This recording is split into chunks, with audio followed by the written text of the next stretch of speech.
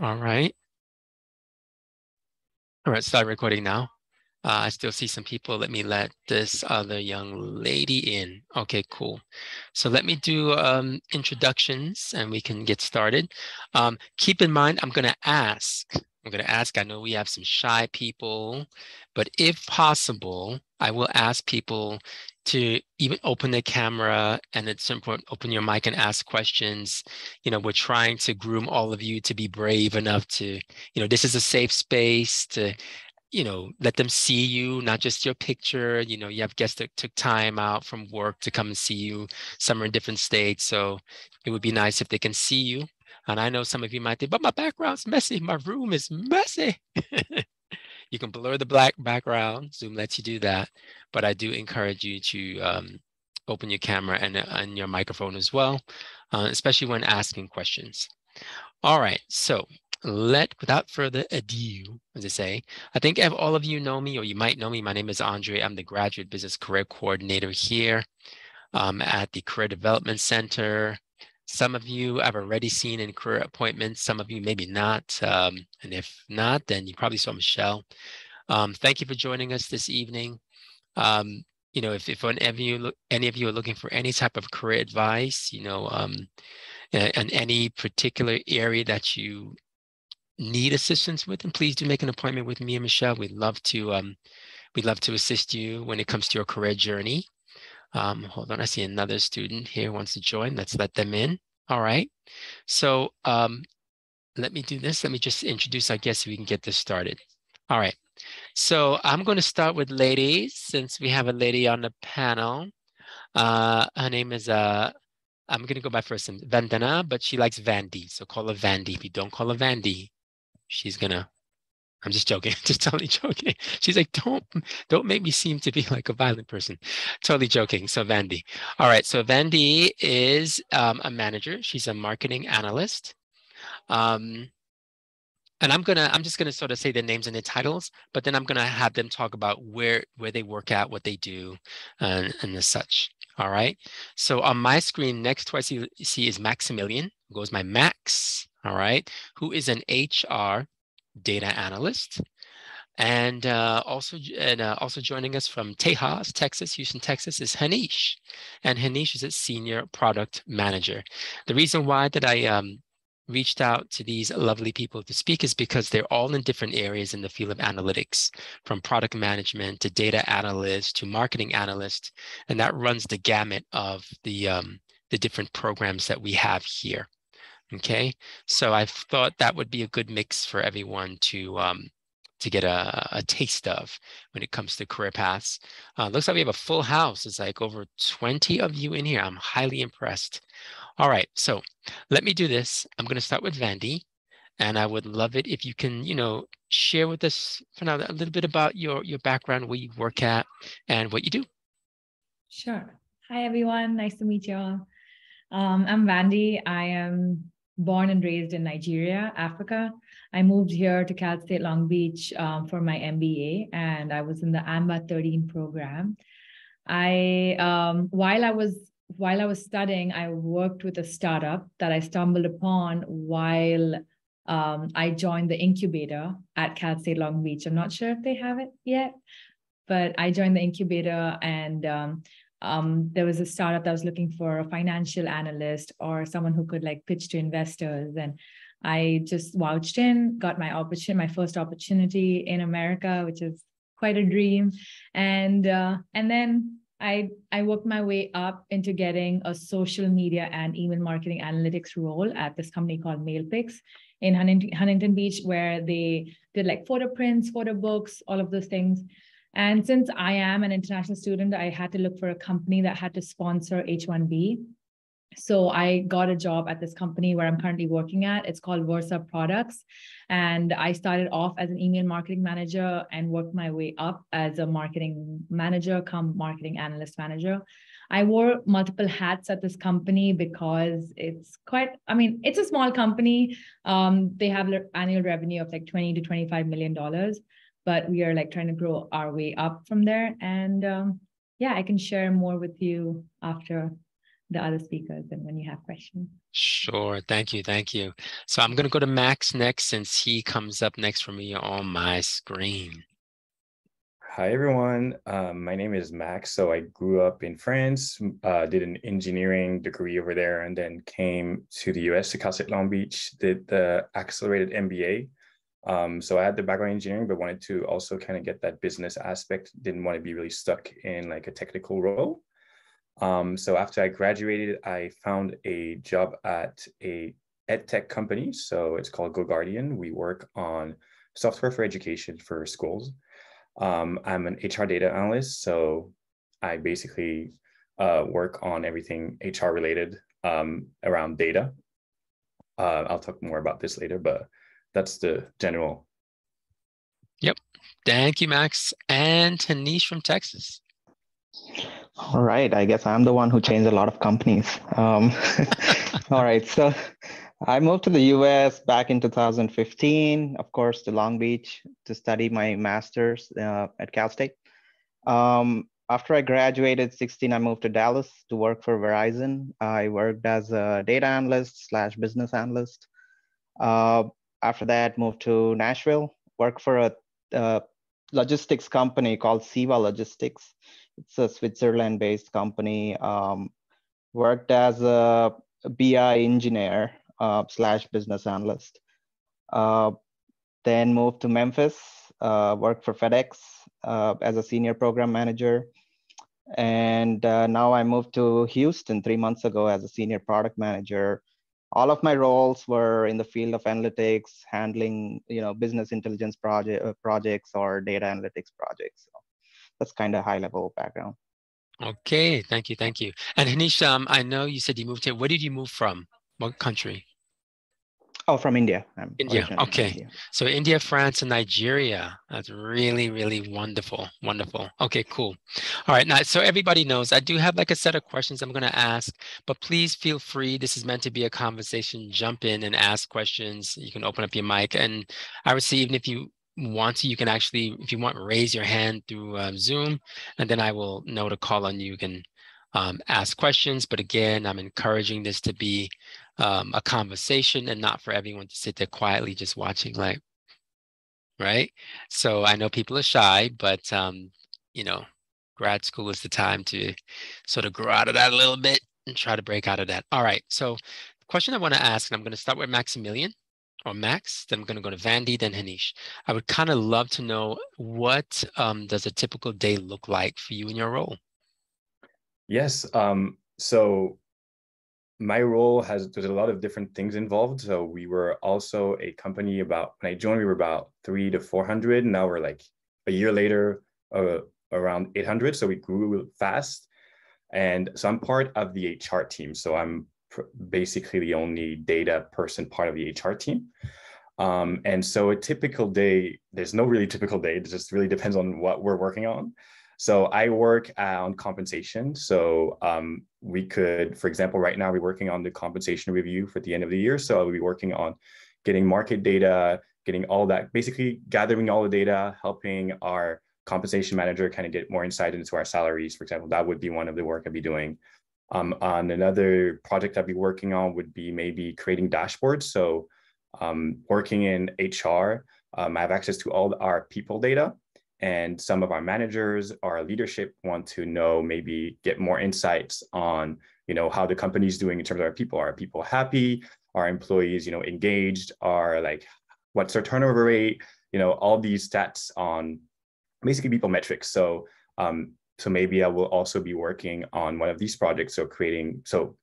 Working on creating that pipeline to get the data from our systems through basically creating that dashboard. And then it will also be a lot of kind of meeting with different parts of the organization, understanding, what they're looking at, understanding their requirement, and just, I think, really understanding how to translate data into something where a manager or leader can actually make a decision on. So it would be a lot of, I would say, Tableau dashboarding, Excel, maybe SQL a little bit, not too much on my role, but those are the things I would do probably in a typical day in a couple of meetings. Nice, thank you. I think it's really interesting. I think sometimes people don't realize that in HR, you can have a data analyst role that touches on those applications or digs into data that much for company decisions. So thank you for sharing. Vandy, please do share.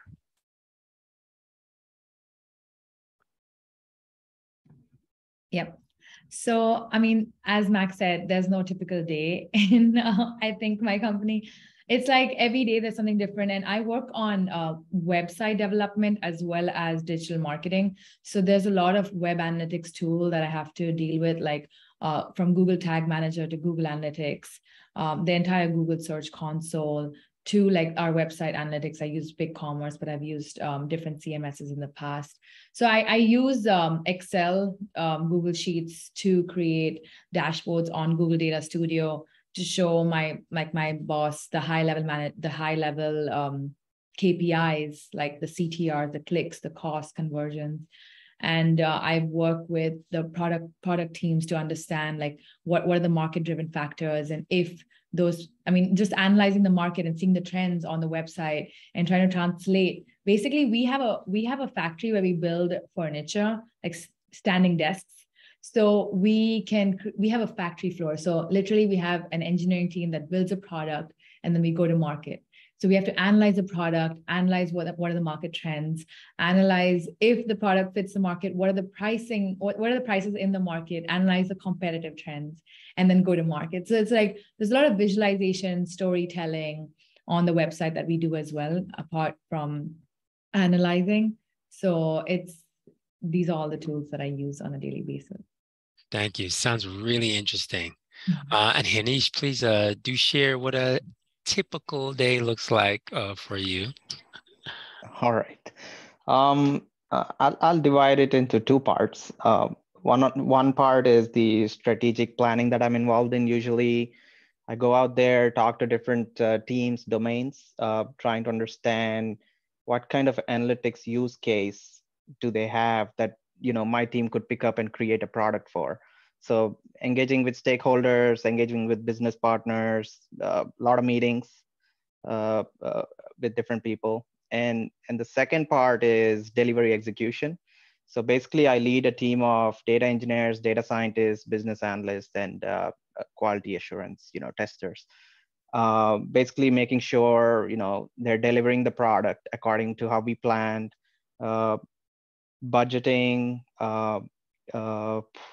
pretty much trying to make sure nothing is going beyond what we've planned for, to deliver, and communicating between leadership and my team and so on and so forth. So that's pretty much typical day, a lot of meetings, a lot of talking. Yes, I know, a lot of meetings in my role too. Sometimes too many meetings, too many meetings. Okay. Yeah. There's no hands-on development from my side. I did it in my previous roles. I've developed dashboards like on Tableau, ClickView, Cognos, but did a bunch of SQL coding 3 years ago, 4 years ago. But since last 3 years, it's just been more of, dealing with people and I guess just growing into the role. Yeah, good. All right. So one question I did want to ask is, from when you graduated, now working in the field, are there differences that you see working in the data analytics industry from what you actually learned at the university? I'm going to start with like Haneesh on this, then go back to Vandy, and then come back to Max. So again, from what you see in the field now, is there a difference to what you learned at the university?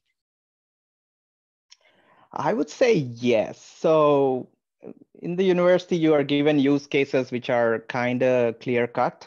So you work on them, you learn from them. It's a good time to develop your basics and get the knowledge that you need to start off. Once you get into a corporate company, it's kind of chaotic in a way. So the data is not as clean. It's not be like select star from this clean table to get the clean output. You have to kind of struggle, mix and match data from all ends, try to understand the use case. So I would say not really. It's not the same, but a university, where you study and work on these use cases is a very good place to develop that foundation and your thinking in a certain way, which helps, develop further at the corporate company. Okay, thank you, Haneesh. And Vandy, what's your take on that? So I would agree, like it's completely different over here. Like the data that we have in, for example, the ERP system that we use, SAP, has data from like the past 20 years that's all over the place. And the first thing I did when I entered the company was try to get the 100,000 customers data, for example, from SAP. So it's 100,000 lists. No one has ever segregated the list into the different segments like government, because we give to government, military, education, hospital, normal consumers and corporations, and no one had ever done that. So just using Excel, of course, I used tools that the university taught me, like conditional formatting, to find .gov, .mil. So that concept helped me segregate the data into what I actually wanted. So university does teach you a concept, but the outside world is like, it gives you the real problem that you got to figure out. So I think you need to just combine both on-hand experience, like real-hand experience with the university learnings, and that's how you go forward. Thank you. And Max, do you see the same thing? Yes, I totally agree. I think when I joined my company as a data analyst, I really thought I had a clear-cut role and this was what I was going to be doing and nothing else. And then first day, we just like drop you and you just have to figure everything out. So it's like, you would expect that data would be clean and everything, and then you realize that it's a mess, and then you have to spend time cleaning it. So I think there's a lot of things that you won't necessarily do at school, because you would just do a project on a certain task that you have to deal with in the corporate world, where there's like talking with people to just getting their data, and we're finding a way to get some data to you, cleaning some data, just working with other teams. I think there's a lot of aspects that we just don't really, which is really hard to kind of teach in school, that you can have to learn when you're in a company. But it's just the real world, I guess. Yeah. And if I can ask, and this one, any of you can jump in. I would like to know, how big is the jump, like from what you learned in school to when you step into the workforce? Like, how much is that jump in knowledge? Like, I've talked to some students who are like, whoa, it's like, it's pretty big, probably bigger than they expected. Like, did any of you feel like you felt a little overwhelmed? What's up, Vandy? I take learning as a challenge. In fact, if I stop learning, I stop getting interested. And whenever I can't do anything, I go to my favorite teacher, that's YouTube, to teach me. Yeah. So it's like I entered the company and no one taught me anything. There was no training, absolutely. And I had to figure it out by myself. So you definitely have to rely on Google and YouTube to teach you things. And it is a big learning curve for sure, but it's like, it depends on you to figure it out. I think if you really want to, you can figure it out. You just got to like put your mind and heart and soul into it just to like learn. Yeah. Okay. I think Max being in HR, he may have to come up and talk to your HR team. Sounds like her onboarding wasn't the best, man. Wasn't the best. So we won't say anything. I don't know if Max or Haneesh wanted to add anything to that learning curve, how big it was, or maybe it wasn't that big. Yeah, I think the big difference that I noticed is, like, in school, we kind of give you all the rules of the game, and it's really clear cut of kind of what's expected of you.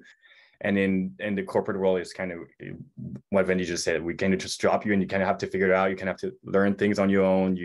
If you just wait for someone to give you instructions, you might wait a long time. So it's really about you to go get those answers. So you really kind of get what you put into it. So it's really different. Yeah, it's different than school and just that approach. Okay. Yeah, I mean, pretty much agree with what both of them said. I do remember when I graduated, then I, started my new corporate job. I was waiting for people to come give me some work to look into, and nobody does that. You just can't sit there waiting. You go to them, be like, okay, how can I help you out? What do I do? And then that's when they try to give you stuff. You go figure out, and if you have to learn new things, you have to learn new things. If you don't know the tools, technologies, you go out there, start learning it, and that's pretty much how I kind of worked around. Okay. So it takes some time and effort outside work too, but helps in the long run. Yeah, totally hear that. So I know we have some quiet faces there. If people in the chat, if you can drop in the chat, let us know, what's the program are you in? Are you in marketing analytics? Are you the MBA program? And besides, I just want to get a feel for the room to see who's in here. I see, let me see, MSIS, Information Systems, Analytics, and Marketing, MSIS, Information Systems, Online MBA. Wow, it's a mix, Information Systems, Evening MBA as well. Wow, it's a big mix. All right. Saturday MBA. Wow, all over the place. I honestly thought this would have probably just been filled with everyone in information systems, but everyone's here. All right. Okay. So for this is the question I'm going to ask for the students, but I'm going to ask some other questions, but I want you to think about it, maybe even drop it in the chat. I'm curious for the students and all of you attending, what are your expectations this evening talking to our guests? Like, what is it that you really want to know? Like, you can drop it in the chat and I'll come back to that. One thing, going back to, picking up on the learning curve and having to jump right in and always should be seeking to learn. I'm kind of curious, with everyone here in a background looking to do studying information systems or marketing or MBA business, but maybe would like to learn more of like explore more what the analytics world looks like, how it relates to business.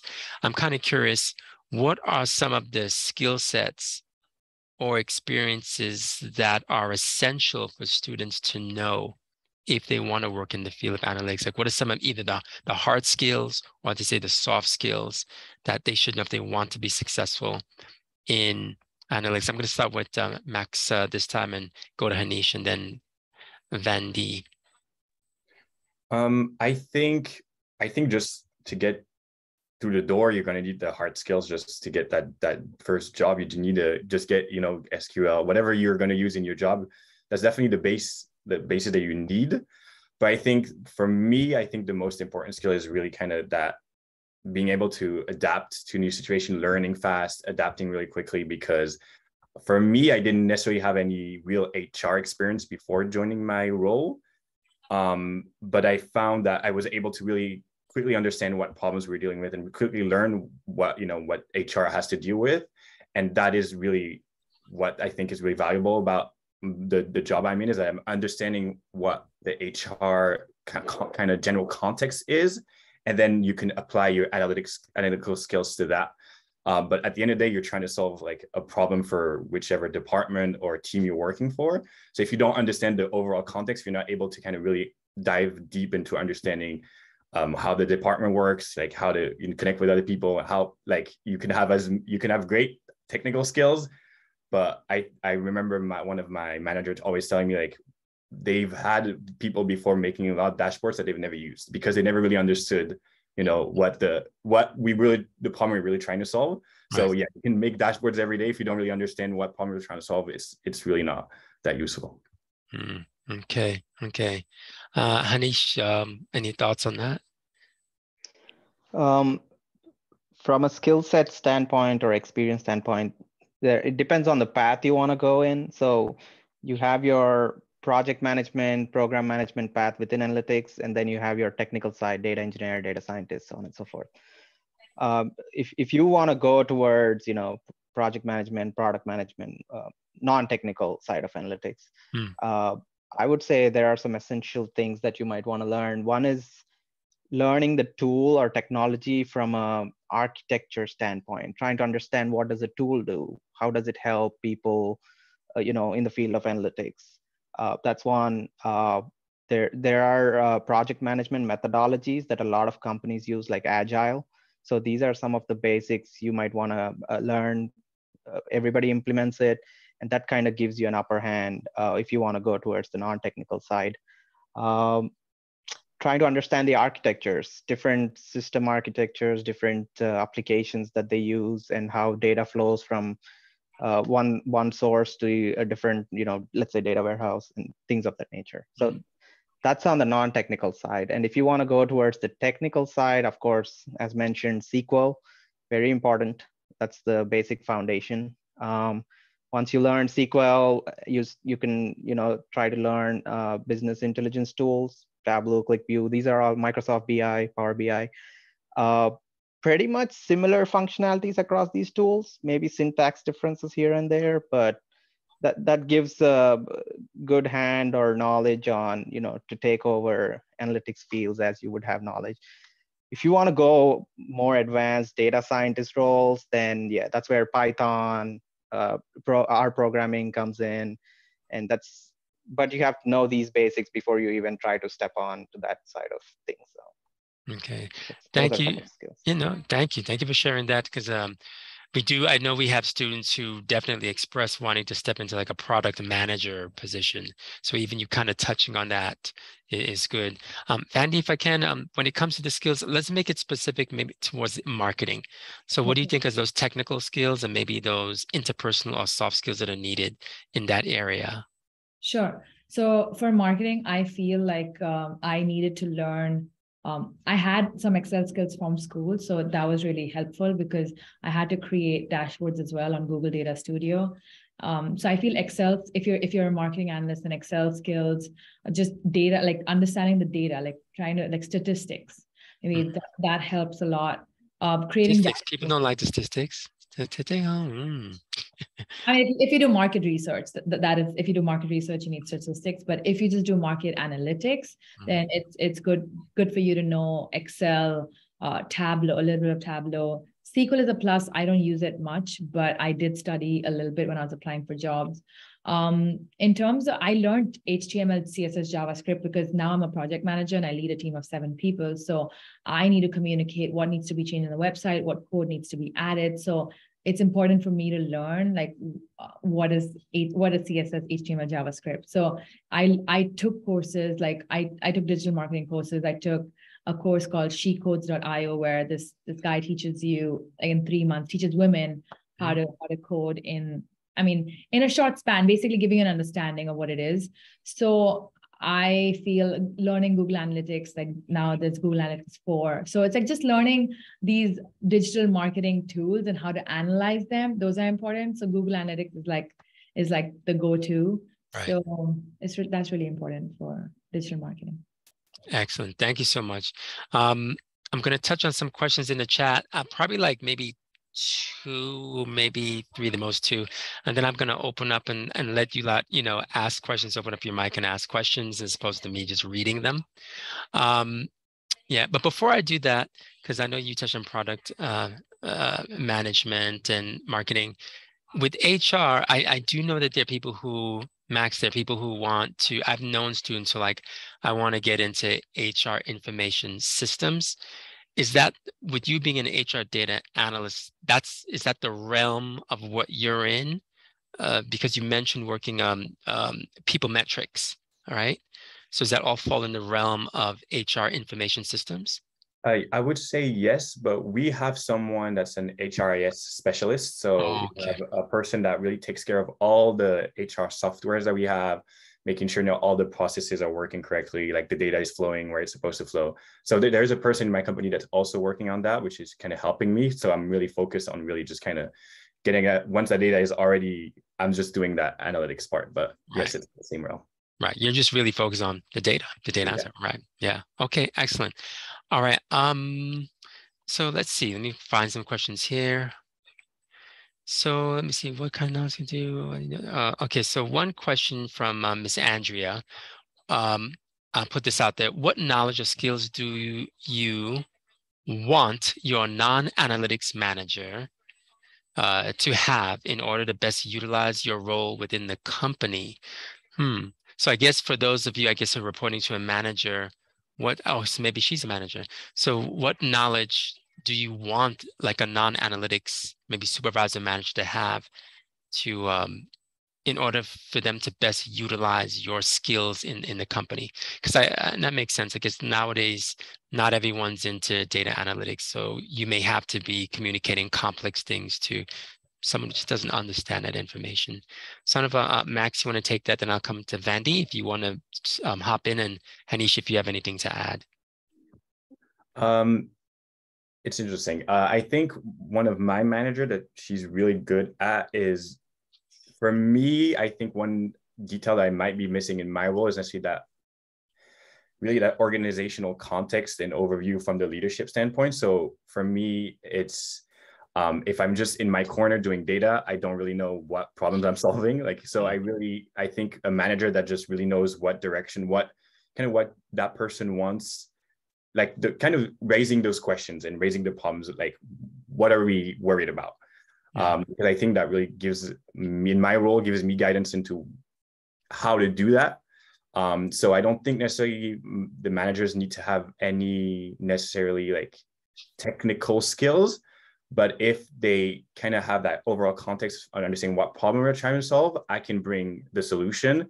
I just really need, in my role, I really need someone to just kind of explain at the company level what problems or KPIs we need, what problems we are looking at, so that I can just solve that. Okay. All right. Cool. I'm not sure if Haneesh or Vandy, if you wanted to add to that. Vandy, do you want to add something to that? No, same thing. Understanding the strategic big picture of the company would be important for us to give us guidance. Right. Helps you know how your work fits into the larger picture, pretty much. Maybe one point is when you're a VP or director, I have a VP who doesn't have an analytics background. I would have an expectation that that person is open to ideas, is open to feedback, and is open to talking to people on the ground. Okay, usually you're a VP, you're not really, hands-on, in-depth level, but at least I would say, try to understand how is it on the ground versus how they promise their leadership. That there's always that disconnect between the troops on the ground and the upper management. So yeah. I think that's one thing very important. Second thing is a lot of one-on-ones, of course, with the individual contributors. I think one thing I would say is maybe, learning the processes, kind of like the project management methodologies. A lot of companies implementing different methodologies, Agile, Kanban, Scrum, whatnot. And I think an understanding of that would help them learn the pace at which a particular solution can be developed and delivered. Analytics is a journey, right? It's not an instantaneous solution for your problems. So that's something they need to be open towards. Thank you. That's my observation. That's a good observation. Vandy, I'm going to direct this question to you. So one of our students, Shivani, would like to know, she said, I'd like to know what level of analytics may be required for a marketing analyst position. What level of analytics? Yeah, analytics may be required. Maybe level of, is that knowledge base or experience? Try like knowledge base. Sure. So, I mean, it depends from company to company, but I did a lot of research and I studied a lot of SQL, Tableau before while applying for jobs.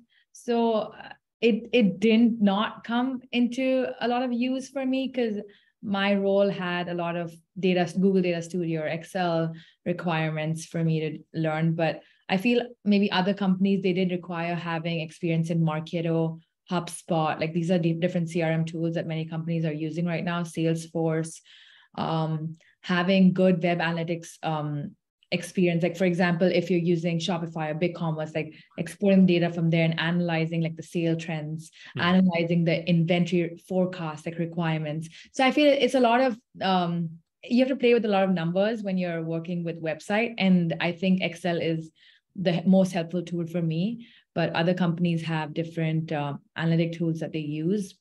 But having a basic understanding of SQL, Tableau, Excel are really important. Thank you. Thank you. Another question that Priyanka had was, how difficult was it for all of you to enter as an entry level, in an entry level data analyst role? And maybe that's even more so towards maybe Max or Haneesh. Like, was it difficult or was it a challenge to get an entry level position coming out of school? Go Haneesh first. So here's the key. The key is networking. That's very important. That tells you, come on. They don't want to hear that, Haneesh. Come on. Okay, when I was a grad school student, I was really afraid and shy, whatever you want to call it, to go out there in those networking events where I don't know anybody. And, it was really tough. But what I've learned over the years is people tend to hire people they know than people they don't. So that's your key. If you have the skills, you have the basic knowledge, some people are open to give you that opportunity. And if you want that opportunity, the key is to network. If that's something you're not really comfortable with yet, I would say apply and apply forever. Like the more you apply, the higher the probability you get something. So be open to moving, relocating. If you're going to be picky that I'm going to find a job only within a certain city, then that's going to drastically reduce your chances. Like I moved to almost 3 states, 5 cities, wherever I get opportunities. So I think that's your alternative option. Okay, So, thank you. please. Thank you. Not sure if you wanted to add to that, Max, or. Yeah, I totally agree. I got my job from networking too. They wouldn't have created that position if it wasn't for networking. So it's same thing. So I applied to a lot of jobs too and never really got an answer. And now being on the other side in the HR team, looking at like all the people applying, there's a lot of people applying. So it's really hard to just kind of with a paper resume to just stand out. It's way easier to stand out in person. And I don't think my resume would have passed any of our like screening if it was just my resume. So I really think it's important. Okay, thank you. Yeah, I think what you both touched on is, I think you both nailed it right on the head. I'm going to ask one more question, then I'm going to have students open up their mic and they can ask the question, but this is going to be for all three. Vandan, you want to say something? Yes. Go ahead, please. So same here, like I joined the incubator at Cal State Long Beach. And out of like 30 people in my class, there were only 2 people who joined, me and one more person. And I got my first opportunity in America. I came in August 2017, and September, I got a job with the startup, because it's just, you have to keep applying, and it's so tough out there with the number of applications that every HR receives. So, like how do you stand out? Like it's so tough. Yeah. So how much ever you decorate your resume with so many things, it's not gonna it's not gonna stand out. So how much ever you hate networking, do it. Like I know Haneesh said to go apply. Yes, I had an Excel sheet that showed like hundreds of jobs I applied to, which country, which state, which link, everything. Like I had it all organized. Nothing helped. Nothing. Like I had to go to the incubator. I still go for Cal State Long Beach networking sessions. I love networking.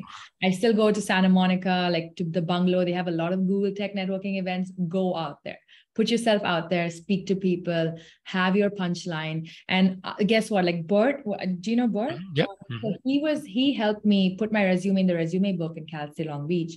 And 1.5 years after working with the startup in February of last year, like I got a call from the company that I got in second with Huntington Beach. So they said that they found my resume in the resume book. I applied, went for it, and I got it. Like it's just that, like even Cal State Long Beach, take advantage of the resources that you have over there, because people are there to help you. So go out there, speak to Michelle, speak to Andre, like speak to all of them. I asked Michelle to like interview me and to judge me and to like give me a grade for each. Like I did all of it, because I'm an international student. You have to go through like the mud to get a job. So definitely network, definitely get the help that you can from Cal State Long Beach. Thank you. And I think you nailed it with networking. And yeah, I think in Santa Monica, is that Silicon Beach? They call it out there, Silicon Beach events. I think is what they call it out there. Yeah, yeah, and it's called the Tech event. Tech event, yeah. Google, it's sponsored by Google, okay. And they used to have it like every month, like end of the month. Oh wow, really that I didn't know. There's so many events out there. Go to Eventbrite. Go to just Google networking events near me. You're gonna find a bunch. Go for it. Speak to people. Say hey, and give your pitch line. Yeah. Excellent. Thank you so much. Shivani, I think you had your hand up. You're going to ask a question. You're going to unmute and ask a question. And if not, I was going to ask another one. Oh, no, it's just like a clapping reaction, because okay. It's really nice to hear from you guys. Thank you. And Max, were you an international student as well? Let me say, I know Vandy for sure. Max, no, not international. Okay. Haneesh, yeah. So both of you, Haneesh and Vandy, were able to get sponsorship? Both of you. Congratulations. It was rough. It's not easy. That's for sure. But, you know, even if you get an employer who wants to sponsor you, it's still a lottery system. Yeah. Unless you go through a nonprofit company or a nonprofit hospital. That's a trick, guys. Go apply for nonprofits. It's true though, because they don't have a cap on how many people they can take. Yep. Yeah. All right. So any questions? I want to open up the floor. Any questions before I ask any? Now let me ask this. So normally what we do during this time is we open up breakout rooms so you have some time to talk one-on-one. Is that something that the group would like me to do? Would you like me to open up breakout rooms, or would you rather keep the floor open and we just ask questions and have this dialogue back and forth? So let me know in the chat if you'd rather just me open up breakout rooms and everyone just sort of hops into the room and can talk to our guest in small groups. People saying it's thankful. Thank you so much. I am okay staying longer as I feel okay to these questions. Okay, thank you very much, Haneesh. Prefer it. Everyone hasn't said anything. All right, so let me continue. Let me see here. Enjoying the open concept. All right, so I'll keep it this way. All right, so one question that was asked was preparing for interviews. So I want to go across the board. So like someone wants to step into product management, someone wants to get into data analyst role, someone wants to go to marketing. What is the best way that you would recommend to prepare for data analyst roles in analytics, particularly in your fields of what you do? I'll start with Vandy, then Max, then Haneesh.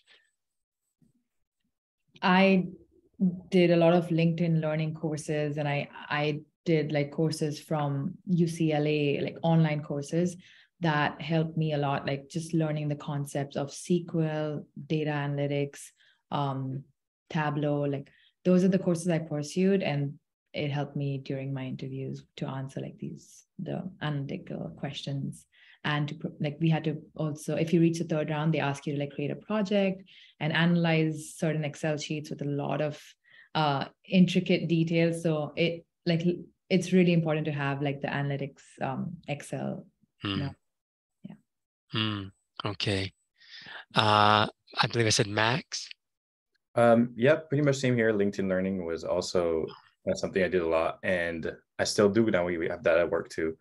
I think being a student, you also get access to a lot of like softwares for free for like Tableau. I think I have like a year. I think if you're a student, you can get a year for free, something like that. So I remember downloading it and just kind of creating my own project, just kind of creating a dashboard out of, for me, it was like I downloaded my Spotify data. You can do that and just kind of create my own dashboard and just, just so you have kind of a project if you don't necessarily have it at school, just to train first and to have something to talk about. Yeah, that's what I would do. Okay, excellent. I do recommend them that they do projects and build projects, and that will help you. Like you said, you have something to talk about on your resume when you're in an interview. So yeah, Haneesh, any gems you wanted to share? One thing I've done, in the beginning of my career, trying to apply for jobs with not much experience, is I tried to go out there and find nonprofits to work for. These are not the paid nonprofits like, the big hospitals or anything of that sort. Smaller ones, free work, volunteering work. And I did work for a DC-based nonprofit called Murder Accountability Project. They had a bunch of homicide data we had to analyze and, connect and show serial killings across the United States. So this is one of the projects I worked on, and I put it on my resume, and it caught a lot of attention from the interview panel. So that's something you should explore, is go out there. There are so many websites which have these nonprofit volunteering opportunities in terms of data analysis. You can go out there, grab these projects, get them done, put them on your profile, and market yourself using those in case you don't have previous experience in any other corporate companies. Yeah. So that's one tip I look at. Yeah. That's a serious tip. And Haneesh, let me just say this. I am pretty sure that your parents, when you came up with that data set, your parents, like, when they saw that data about serial killers, they probably told you come back home to India, right? They said, don't stay there. You got to come back. America's a crazy place, right? All right. Yeah. I'm dropping a link in the, yes, super insightful. Yes, I agree. Leticia, I believe it's Leticia. So I just dropped a link in the chat for a survey. If you can just take the time, it's a 2-minute survey. You can do it now while we're talking. But I just would love to get feedback, so it helps us in regards to programming. All right. One thing I did wanted to ask all of you, and I will go from the other way. I'll start with Haneesh, Max, and then Vandy, is what does a career path look like for someone who wants to go down the road that you're going? Someone who wants to, I really want to be product manager. Someone who wants to be a data analyst, even an HR data analyst. Someone who wants to be in marketing. What does that career path look like? To start off as a product manager, you mean, or to get there eventually? Okay, because you might not start there. Maybe. Right. Yeah. So typically, when you apply for a company based on your experience, if you're an entry level, you would start off as an analyst, and then there are like different levels of analysts in a typical company, 1, 2, 3, and then senior. That's how it starts. For me, I started off as a data analyst, went on to senior business analyst, and then towards program management and product management. So some of them were lateral moves, and some of them were vertical moves. So that's the way I see it. And from there on, of course, you have two paths. You either go into leadership, people management, or you go towards the technical path where you become a senior developer, and then you go into possibly solution architecture, or you design the application and how it communicates with other applications. So that's kind of the career paths that are available. Thank you. And Max, someone who just says, hey, you know what, I am passionate about data. I really want to be a data analyst. What does that career path look like?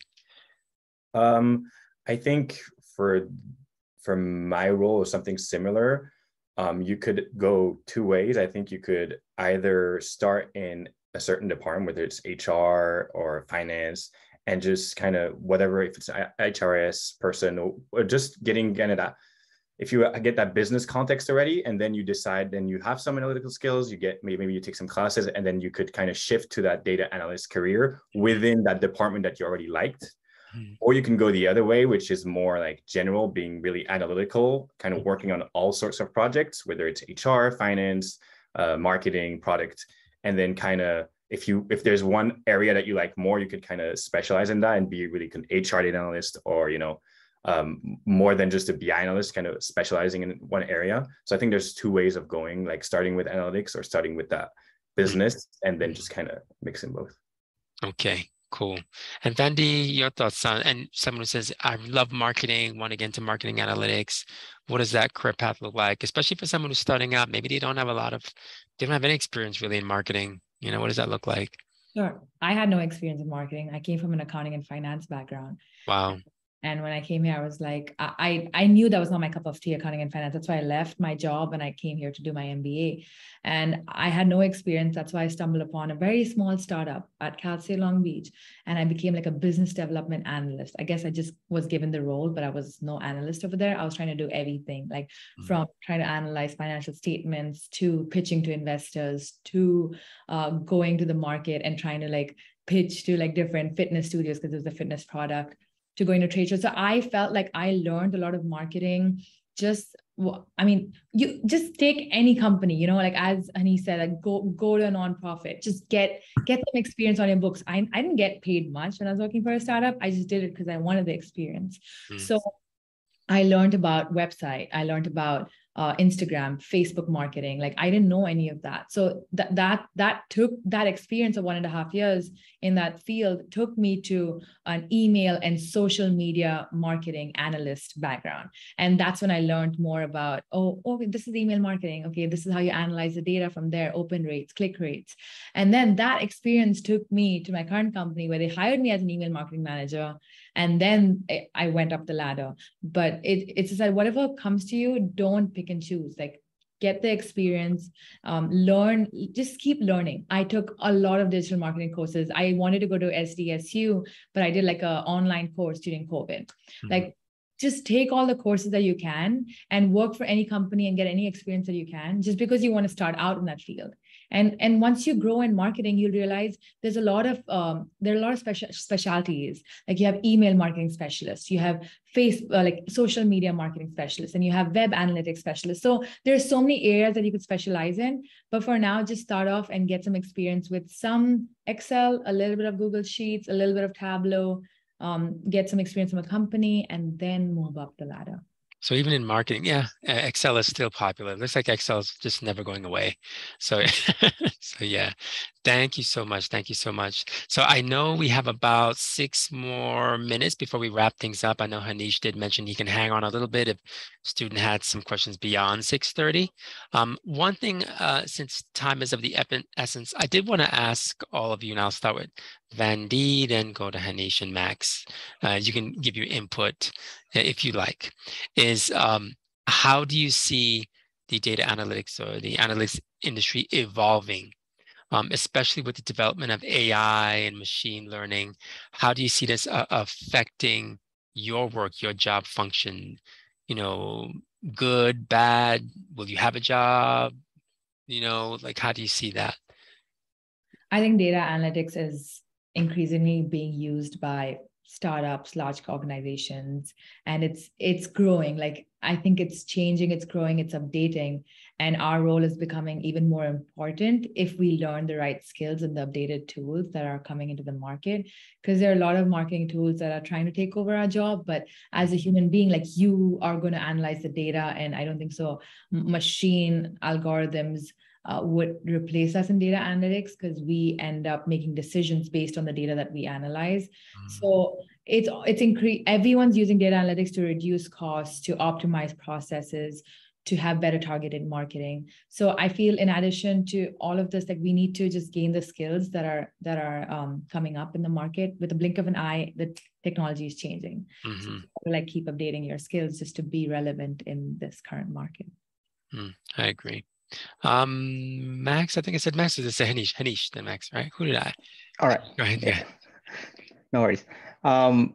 So I think last year or the year before is when I learned that data surpassed in value compared to oil in the world. So it's the most valuable thing. So that's when I understood that I made a right career choice in a way.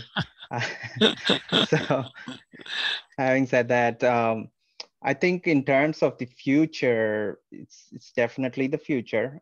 All companies are trying to adapt, machine learning, artificial intelligence, in some form or fashion. There's only so much a company can grow in terms of business and earning revenue. And the only way they could make more money is by automating. And these are the ways that they could use to automate.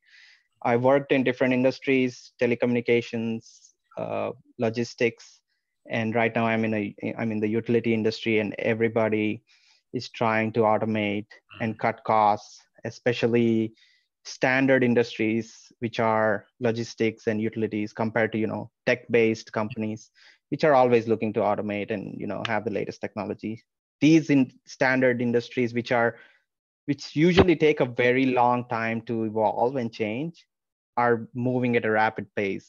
So they are implementing new technologies, trying to automate their, let's say, warehouse process. You see Amazon, the only reason you get it in 1 day, 2 day delivery is because their logistics facilities are automated with all these robots, architected using artificial intelligence, so on and so forth. So I guess it is the future, and it's something where everybody should look for their careers.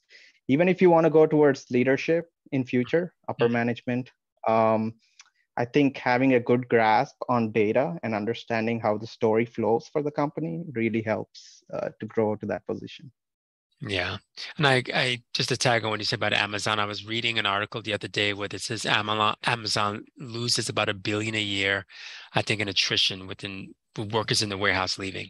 And I'm sitting there thinking, I am sure that Jeff Bezos and that team are trying to find a way. This might sound really bad, but I think that ultimately they're trying to find a way to get every single human being out of a warehouse and just put robotics in there. I really think so. Yeah. I think so. And one thing to remember is everybody is replaceable in a company. So there's no situation and time or place where you might think you're, unbeatable. So it's always good to learn, evolve, and move on and change and adapt as needed. So that's my learning over the years. Thank you. Thank you.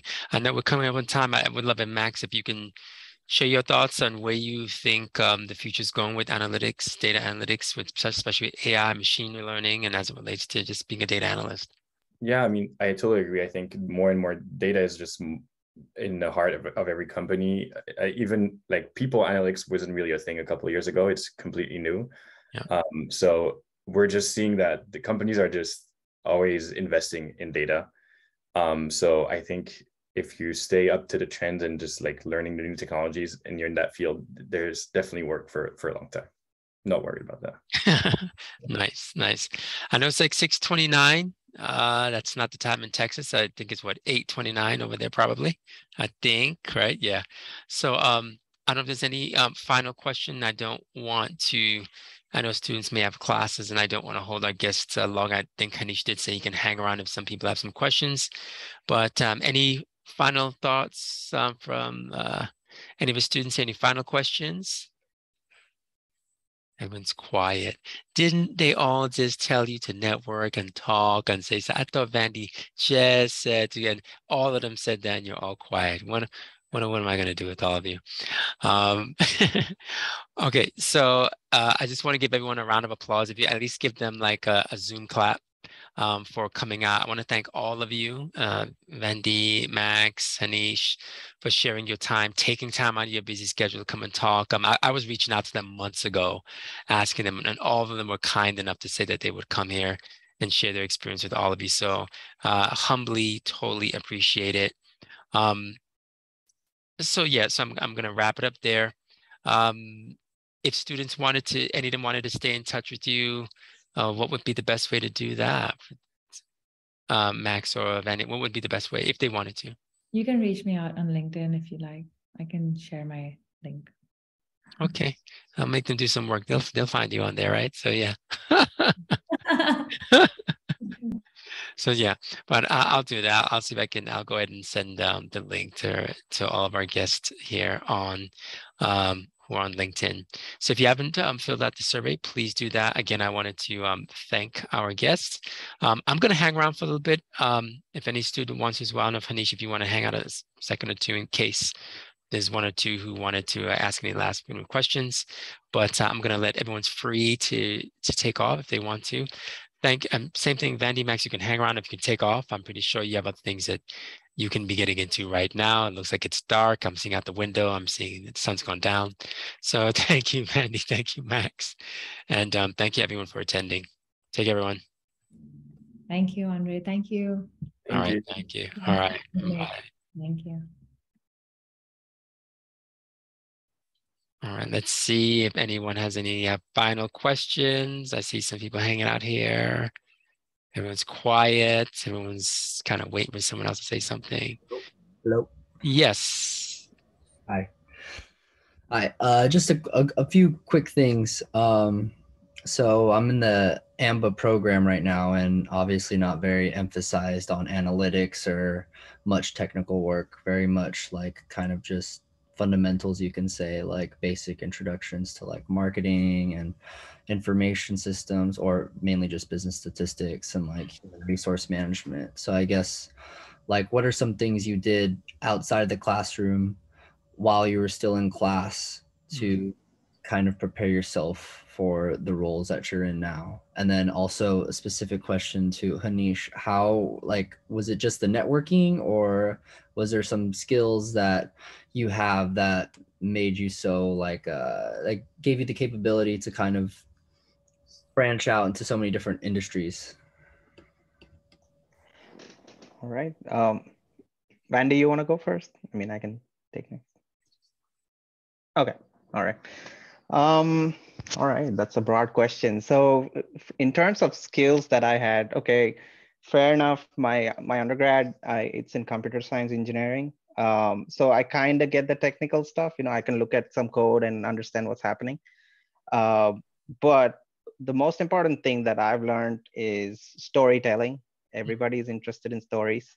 If you're able to portray your story or let's say your passion, skills, anything of that sort in a networking event or for different people that you meet, that really gives them an impression that, you're interested in a certain field. And when they have a certain job opening, it hits them, okay, hey, I met this guy who was interested. I might reach out and see. So that's one of the factors.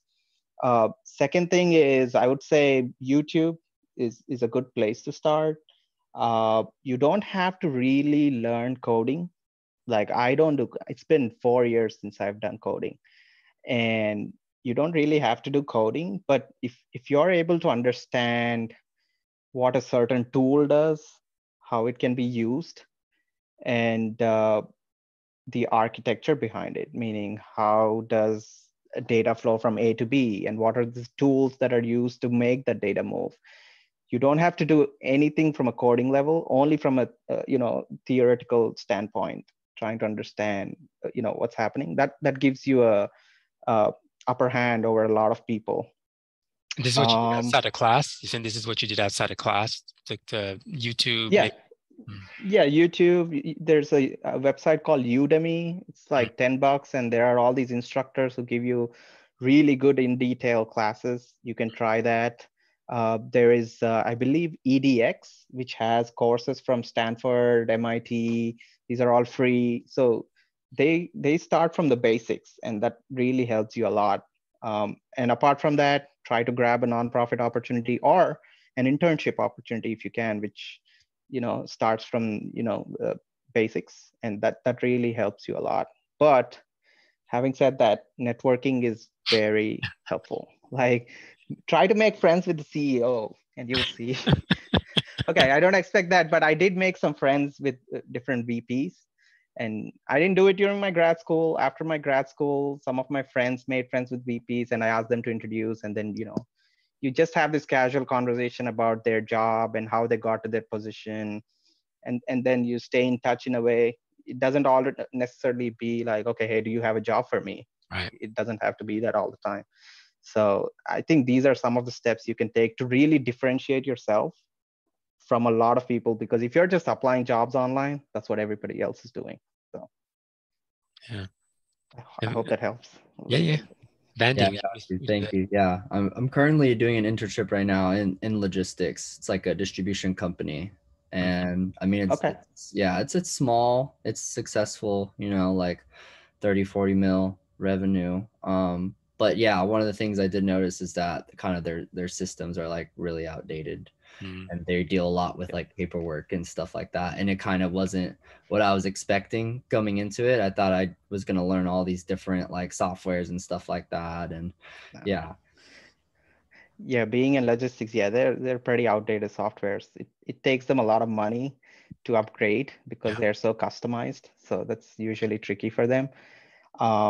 But you could always try bigger companies like Amazon, Siva Logistics, FedEx. They have plenty of internships and jobs, and I think they are much better off compared to a smaller enterprise in logistics area. Yeah, I think Vandan, you were going to share also your take. No, I was saying Udemy really helped me a lot too. Like if you want to learn basic courses like from scratch, Udemy, LinkedIn Learning, YouTube. I read a lot of marketing books. This is Marketing by Seth Godin. Speaking to a lot of people, I like networking. You can't talk less about it. Like that's what got me to where I am right now. And I wouldn't have been here if I didn't open my mouth and just speak to people. Like you just have to show your face out there. If you don't, you're losing out on a lot of opportunity. Yeah. Thank you so much. So sorry, I have to. On the same point. Okay. Thank you, Vandan. Take care. All right. Thank you. Thank you. So I just want to share one point is my previous manager at FedEx told me this. It's called the PIE strategy, PIE, which is, the pie chart itself. Basically, P is performance, I is impact, and E is exposure. Performance is 10%, impact is 20%, and the remaining 70% is exposure. No matter how much you perform, how much impact you have, if people don't give you the visibility, or if you don't have that visibility, you're probably not going to get very far in your career. Unless you have a super nice manager, again, they have to give you that visibility, to say that, hey, this guy or girl is performing, and I want them to grow and get promoted. Same thing with networking. And you said performance was what, 10% and impact was 20%? 20%. And exposure 70%. 7%. Okay. That's a good, I like that. I like that, but I didn't hear Yeah. that. So Mansi or Priyanka or Alan, did you have any questions? No. No, good. Okay, just as I do, sure. Okay. One sec, sorry. Sure. Hi, everyone. So I am an MBA student right now in the MBA program, and I was an IS undergrad from CSULB as well. So I actually did the business intelligence certificate as well. So I've sort of, I have very sort of limited experience, but I did sort of, SQL, SAP, we did R, I learned Python, but it's all very sort of rudimentary, sort of just basics, getting an understanding. But I think my resume looks very nice, right? So I think I have all the initials to get a call back. But when I see all these job descriptions, there's a lot of stuff with sort of big data. There's a lot of where I don't really feel like I'm at the level needed to fulfill the roles. So I have some of the skills, and just it's sort of very basic understanding. So I'm just curious. It feels like there's a big jump there. So I feel I'm missing something to get me to where I'm able to do the jobs that I need. So if you're saying that you're not getting callbacks, is that what you're saying when you apply for jobs such as these? No, I am. I think that the question is, I feel like a lot of these jobs in particular require experience with big data. That's what I'm seeing a lot. And, I think it was a Hadoop and all these other things, which I don't really have experience in. So I'm able to get sort of, people to call me back, but I don't feel like my skill set is where the jobs require.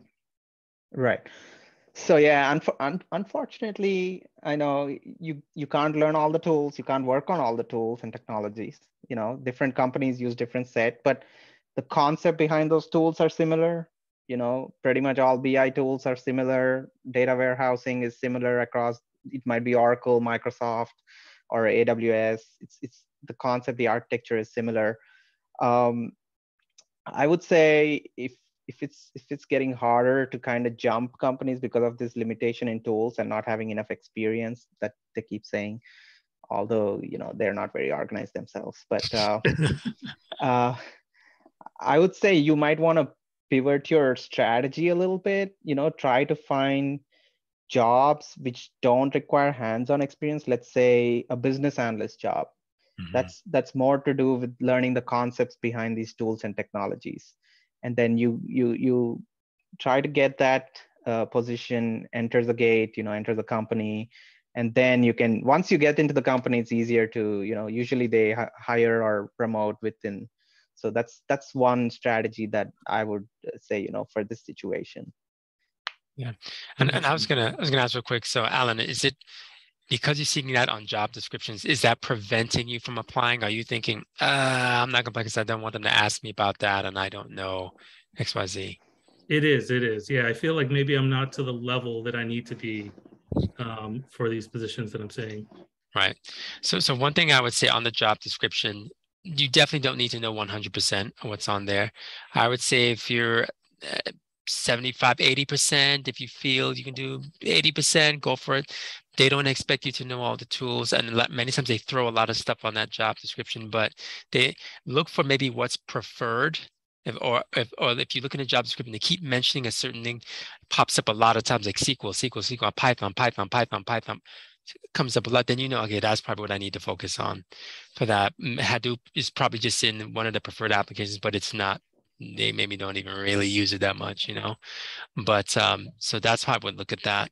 And then also I would look to say, all right, well, maybe what's an area that I think I would like to maybe niche down in, right? Because niche in something that's maybe broad, even like maybe just looking at things like, I don't know if you would even be interested in things like maybe SQL developer or like Haneesh is saying, a business analyst. They're broad enough, but it's specific enough where you can kind of get in the door and build from there.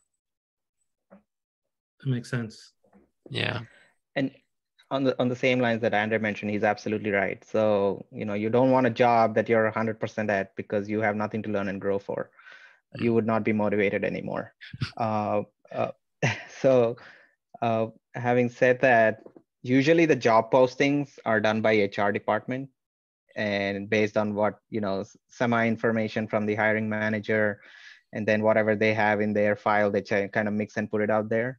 Doesn't necessarily mean that the hiring manager is looking for that specific skills as well. You just want to throw the application in there. Someday the hiring manager is going to wake up and is like, okay, I don't find any other people. I've seen this guy who has similar experience. So, I might as well consider him and, give an interview chance. So just because you don't meet it, put it in there. Like if there were CEO jobs open, I would just go apply for the sake of it. Yeah. What's there to lose? There's nothing to lose. Right. The worst they can do is all say you no. need is one job. Yeah. Yeah, it's true. It's true. Well, thank you very much. That's very helpful. I appreciate it. Yeah, I know it's about 6:45, and we're gonna be pretty much wrapping things up. Priyanka, Yeah, I have a question. go for it, Sorry. young lady. Sure. I actually wanted to ask that I have an experience for about 2.5 years, but it's not exactly related to the field. Like I was a test analyst, but if I want to showcase that experience in some way related, can I do that? Like in my resume, if I'm keeping an experience and I want to show something like that. So should I tweak it a little, or should I? That's the question. And just to clarify, now I'm gonna have Haneesh answer this. 2.5 years in what was the role experience? Test engineer. Okay, test engineer. Okay. I mean, and you want to relate it to analytics? Is what you want? Is that what's the goal? What's the job goal you're looking? Well, yeah, I'm looking at data analytics positions and mainly to data scientists actually, but yeah. Okay. So if your, testing experience has been in certain applications, which you could relate it to analytics, meaning a certain domain, a certain industry or a certain architecture behind that system, which helps you in your data analytics, yes, you can tweak it and word it in that way, as long as you're able to justify it during the interview. They only go based off of what you talk to them in the interview. They necessarily don't go and do a check of, hey, did you actually work on that hands-on? Yeah. Did you code a certain line in a certain company? They're not going to do that. So it's a matter of how much you could convince that you're suitable for the job. And sometimes it works, sometimes it does not, but that's okay. That's part of experience, and just move on to the next company. There are hundreds of companies, so there's nothing to lose. So also people say that you have to change your job resume for every role you're applying to according to the job description. So how does what's your view on that? Yeah, not necessarily. That's just too much work and too much pressure to do that for every single job. But I would say if you're applying, let's say analytics domain, right? So you would have a resume for that specific domain. Mm-hmm. If you're going to a completely different industry like healthcare or biotech, then you might want to tweak your resume, or else you can keep it a bit generic. And also one more tip for resume is have a story in there. I see a lot of people put information like, okay, I saved 95% of a certain cost or 95% improvement in a certain process. But as a hiring manager, I wouldn't know what process, what are you talking about? So have a little brief background of what is that you've done as a part of your previous job, and then you add that metric of 95% in a certain process so that we can relate to what project you're talking about. So you don't have to put one-liner bullet points all the time. I did that before, and then I changed it to a storytelling mode as I got more experience, because that's more easier for the recruiter to understand. than having one-liners. You can check out my LinkedIn. That will probably help you understand what I'm saying. Yeah, and I definitely think having the story format like that, it helps a lot on LinkedIn. Like, I don't think your LinkedIn needs to mirror your resume per se. I always say LinkedIn, you can use kind of whet the appetite a little bit where they'll ask you to see like your resume. And yeah, you don't need to like completely change up your resume for everything. I think the main thing that I would say is just make sure, look at the job description, see what are the main keywords that keep coming up, and just make sure you pepper your resume with that. Because what you're really looking at as an applicant, it's a software that may be looking at the resume, not a human being. If your resume was in the hands of a recruiter, they can look at it and say, oh yeah, I get it. But an applicant tracking system and software, a bot doesn't know. It's just scanning for some keywords. If it doesn't see it, it can spit it out. But you can be the perfect person for the role. So I would say you don't need to completely change up your resume, but do make sure that you're hitting some of the keywords that are clearly on the job description, so it shows up if a software is analyzing it. And one other tip is when you go onto LinkedIn, add different recruiters, HR people from different companies, because they post jobs in their wall, and that really helps. When they post, you can just go reach out to them saying, hey, I feel I'm a good fit, and so on and so forth. So just go out there, say, in the search bar, say HR at Amazon, HR at Facebook, HR at whatever company. You'll find a bunch of people in the results. Just add them up. It's okay. Yeah. LinkedIn. So yeah. And recruiters don't mind if you add them, because they don't want to have to do so much work looking and looking and looking. They would love it if they, boom, off the bat, they find someone good. Great. So if you're helping them out by connecting with them. Yeah, that's helpful. Thank you so much. Yeah. All right. So thank you, Haneesh. Appreciate it, man. All of you were absolutely wonderful. And hopefully maybe we can do this again in the future, So yeah. Absolutely. All right. All right. Have a good night, everyone. Goodbye. All right. You too. Thanks, Haneesh. Take care. Bye. Bye-bye.